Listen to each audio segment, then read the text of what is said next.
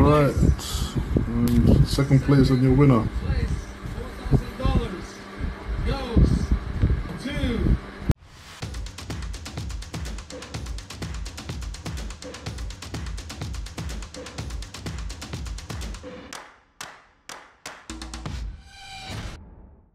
What's up guys and welcome. You are watching Fazi Fitness. So the results of the Empro Classic Spain are now out.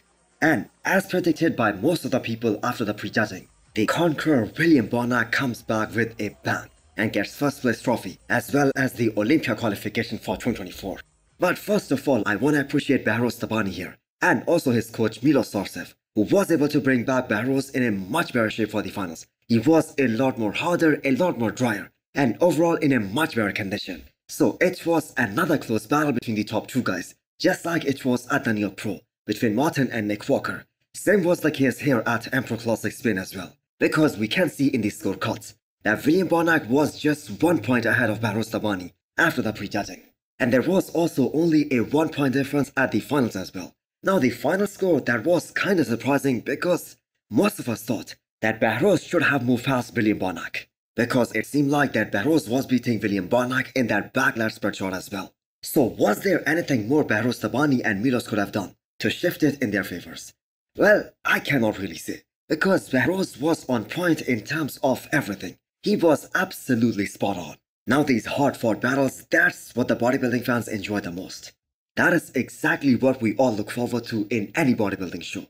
Now I do have to say, if Behrouz would have placed ahead of William Bonac, if Behrouz would have won that show, I don't think anyone would have complained. In fact, I think most of the people would have been more happy with that decision. And you can see Behrouz's reaction right here after the results were announced, that Behrouz was disappointed with the decision of the judges. Behrouz second place. There was a second. And William Bonac takes home the gold. Is your Empro Pro Nice, impressive. 2024. That was one hell of a comeback. Behrouz tremendous for the finals. First place. It was a close battle, but William Bonac, well deserved champ. Now it is very important to put Hadi Chopin's reaction right here, encouraging his fellow countrymen to not lose hope and come back harder for the next one, which I'm sure Behrouz is gonna be a lot more better this very next weekend in Italy, where he is gonna be going up against Nathan D'Asia. Now let's talk about the champ, William Bonac. What a great return to the stage, and this was against all the odds, against all the predictions, and people were just being realistic with him. And all those opinions were based on his previous two competitions, because he wasn't impressive at all at the Olympia 2022, and then at the Arnold, even though he was much better. But even then he placed 7th at that show, plus the age factor, which everyone thought was gonna play a huge role tonight. But William defied all the odds, plus he was so damn professional in his posing routines when he was up on that stage, and it really showed. While Michael Krizo and Behrouz were both a little shaky on the stage. But William Bonac, on the other hand, being a veteran, was very conscious about holding the pose most of the time. So a huge congratulations to William Bonac, a very well-deserved win tonight. And I'm not gonna talk about how this physique is gonna compare at the Olympia stage this year. It's William Bonac's night, so let him enjoy that.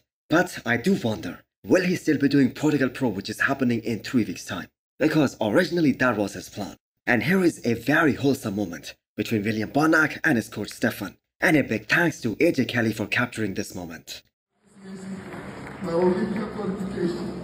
Last year, I wasn't there. Thank you so much.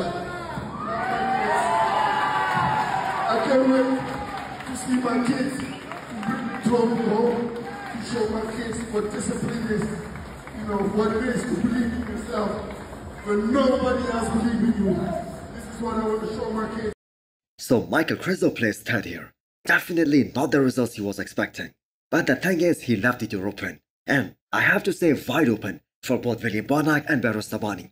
And both these guys moved past him. So Krizo was the favorite coming into this show.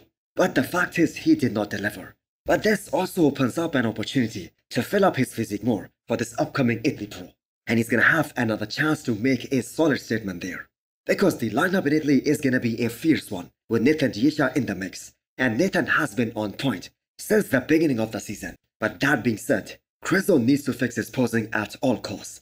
It is his third year in the IFB Pro League, and we are still talking about that issue that we all saw when he made his pro debut back at Pro 2022. Now, as far as his back is concerned, it isn't rocket science to determine that that is a genetic weakness, and Krizo's back is always going to be a weak pose for him, because we have seen very little improvement in that department, especially in the last couple of years. Other than him fixing his conditioning in the back shorts, his back really hasn't improved in terms of thickness, in terms of width. So let's see what different can he do for Italy Pro.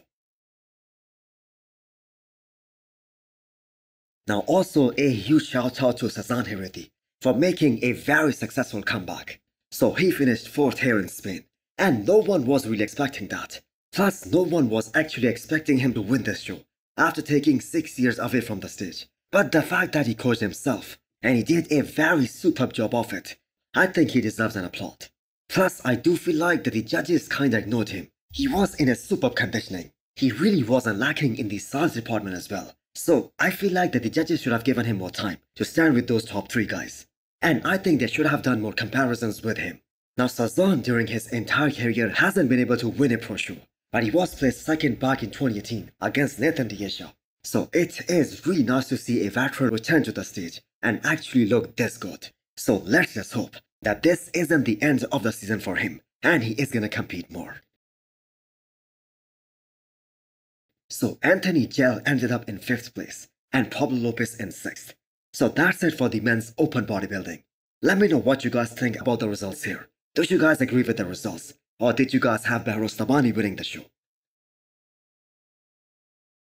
So in Classic Physique, Jose Manuel aka Josema Beast wins his 2nd Classic Physique Pro show, which was very clear after the prejudging. And I do have to say, very impressive stuff by Jose.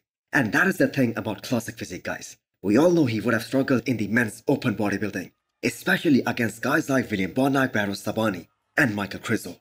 And it would have surely taken him a few more years of very hard training, not to mention a lot more food consumption, especially in comparison to Classic.